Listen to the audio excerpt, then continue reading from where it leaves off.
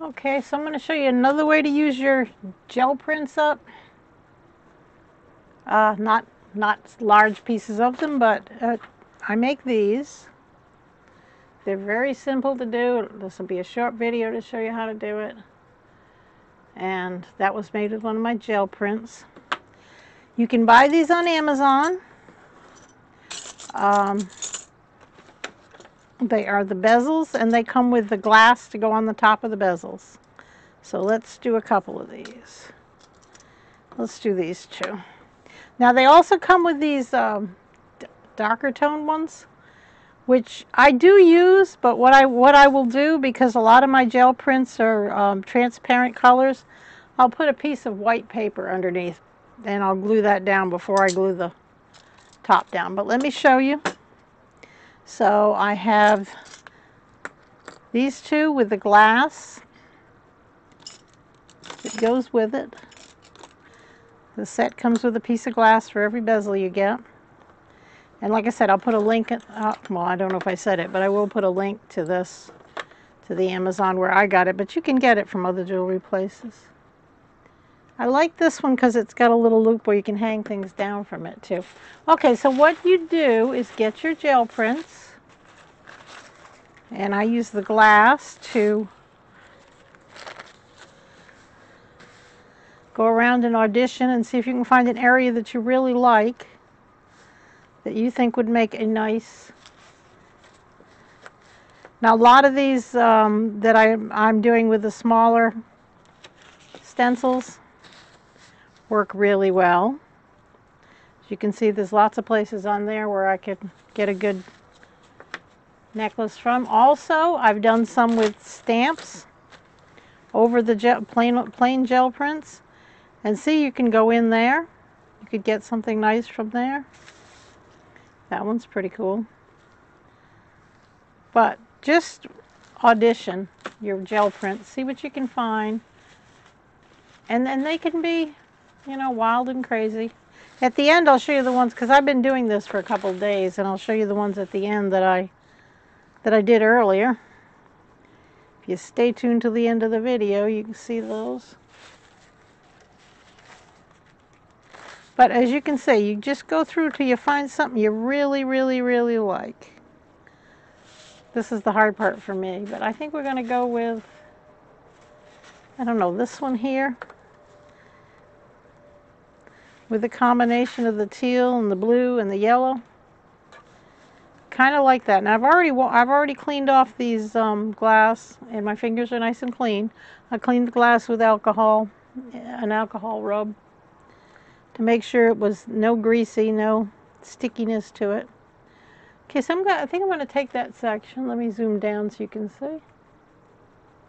See that little section there? I think that's the section I'm going to take. Now the two products that I use to attach this, pardon my lens cap falling. Man, I hate this zooming down and back. There. Two products I'm using.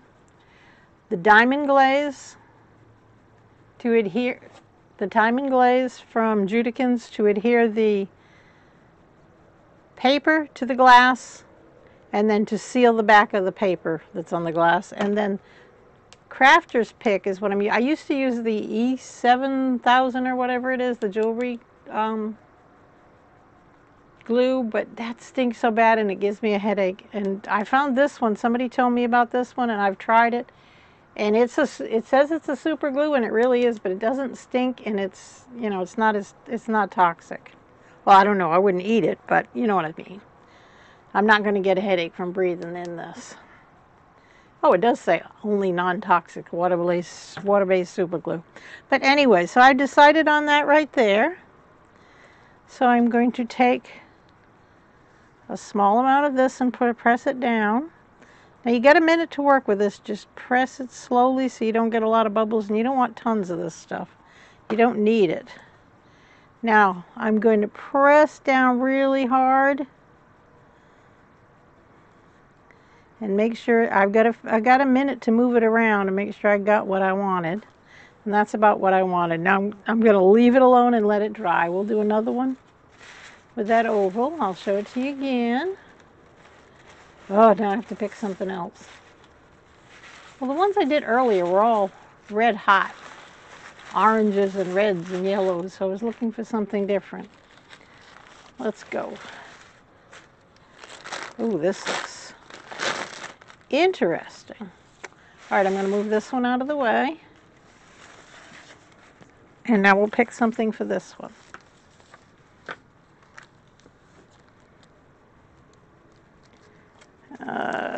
You can just do black and white too, I guess, but I don't want to. I like this purple and red, and that over there is pretty too. See, this just, I mean, you'll be spoiled for choice. Oh, I kind of like that. Let's just do that. Or that. That's much better. Or that. That right there is good. Oh, my mind is not working today. And don't worry too much about the bubbles, because when you press down real hard, those bubbles are going to go away.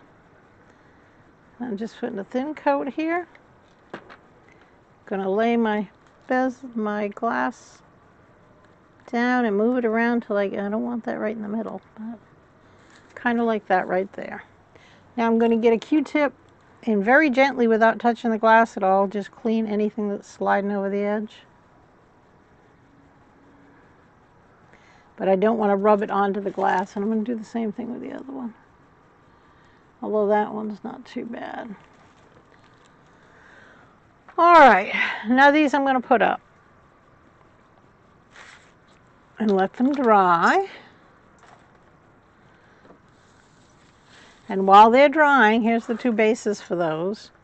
I'm going to use just a little bit to seal, and the reason why I do this is because I've heard that if you leave the metal bare without like sealing it with this stuff, you might end up with it discoloring the paper. Now, since it's just a base metal, I guess that makes sense. So all I'm doing, you can barely see that, I'm sure. I'm going to come down. But all I'm doing is doing a little, like I said, you can barely see it, just a little bit, and making sure I'm covering that metal.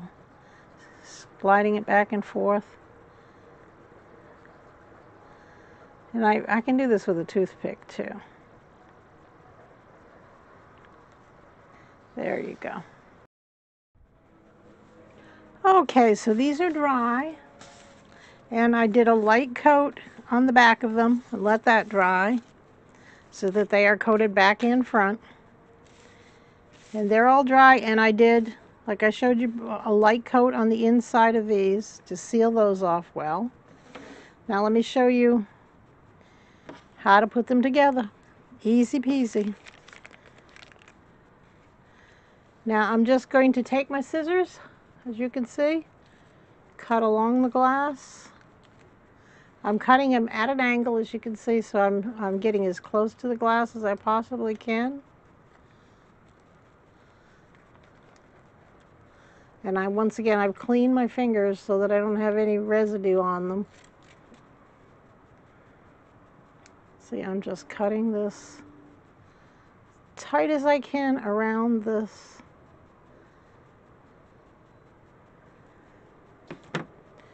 Now, can you see that? I don't want to get too close because I know it won't focus if I get too close. But now I'm going to go back around again to make sure I got it all. And what you don't get, you can take one of these files and file away anything you don't get. But just make sure you don't file the glass. Make sure you just file the paper that's around it. But I only see one little edge I didn't get on this one.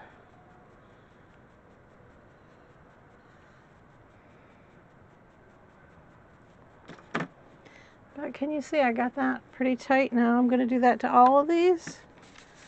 And they're all just about the same. Just go around the edges.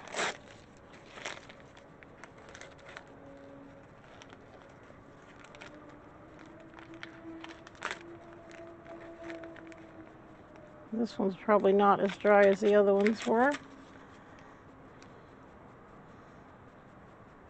But I can clean off my scissors afterwards. Just don't want to get fingerprints with glue on your glass.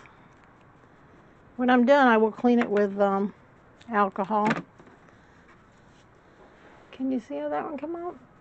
And I've got another light here trying to help this light situation, because I notice when I zoom in, it goes dark because you're coming farther away from that light. I want to show you one other thing that I did. I couldn't find an interesting spot, so what I did was I cut, can you see that's a piece of a different gel print, and that's a different gel print, and put on top of the last one. And this isn't quite dry, so I'm not going to cut that out. But so I did a little collage there with that one. You'll see that in the final pictures though when that one's done. But now what you're going to do is I'm going to get a toothpick to help me squish it around. I'm going to shake up my glue, and I'm using the crafter's pick to glue it down to the bezel. Now remember, the inside of this bezel has been coated with diamond glaze and let dry. There's been diamond glaze to adhere that to the paper, adhere the glass to the paper, and a light coated diamond glaze on the back of it. So I'm just going to put a glob of this in the middle and move it around. And you don't need a lot. You can move it around with a nozzle, but unfortunately that clogs up the nozzle. So you don't need a lot of this glue. It really is a super glue. But I want to get it all the way to the edge. I just don't want it up too high on the sides. Because if you get it too high on the sides, when you push it down, it's going to come glopping out. That's not something we really want. But it's easy to clean it off. Can you see I'm getting a nice coating going along the edge to make sure I got all the way to the edge? And I'm going to take my cabochon. I have to decide which end is up. I want the blue kind of pointing up. Alright, now I'm going to push it down. Make sure my fingers are clean. You can use a piece of paper if you're not 100% sure, but I'm going to push it down for all I'm worth. I'm not worth much, but... And anything that's coming out the sides you want to clean up immediately. Make sure it's set really well in there, because you might get confused. Wiggle it around to make sure it's not. And take the clean end of your toothpick and clean that off. Anything that came out. And I'll clean it with alcohol later, which will clean it up. But I'm making sure I'm getting all this little bit that came out the edge cleaned up. Wasn't very much. But you don't want it out there. You don't want glops on your jewelry. A little bit up here. Am I off camera? Of course I'm off camera. But I'm just cleaning this edge up a little. Anything that came over that top. Can you see that? And I'll do this other one. Same thing.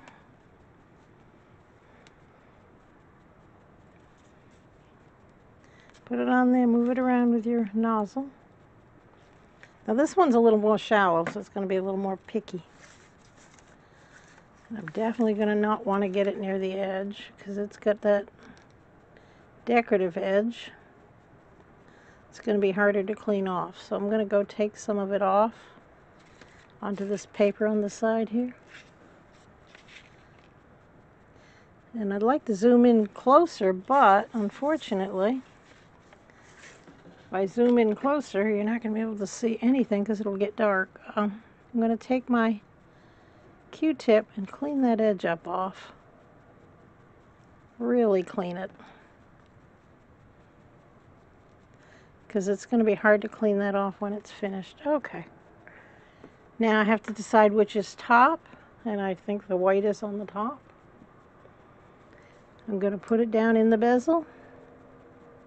Now beforehand I made sure these fit perfectly. I mean, I haven't got one yet that didn't. Alright, now I'm pushing it down for all it's worth. But I've heard other people say they've got ones that didn't fit very well. I should have one more bezel out here, but I don't know where it went to.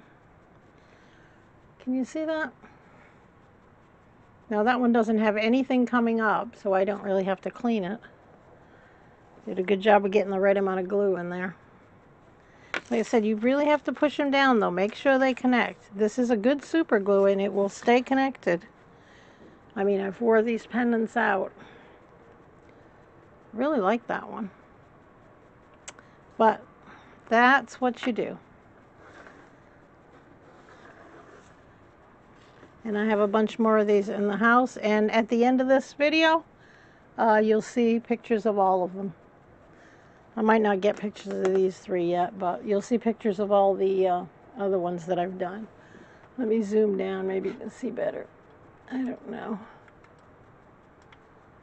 See these 3 better. Bring the light in a little further. Well, that didn't help any, did it? But anyhow, this is very easy, and as you can see, you can make some very pretty gifts with it. I'll put the link to the supplies at the end of the video, and I'm probably going to put this one up tonight. So if you did want to do this, you know, you'd have some time.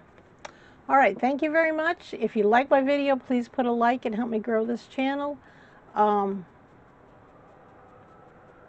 Subscribe if you want to see more, and hit the notification bell if you want to be alerted when more videos come up. And like I said, I will put the link to these so you can get them off Amazon at in the description box below the video.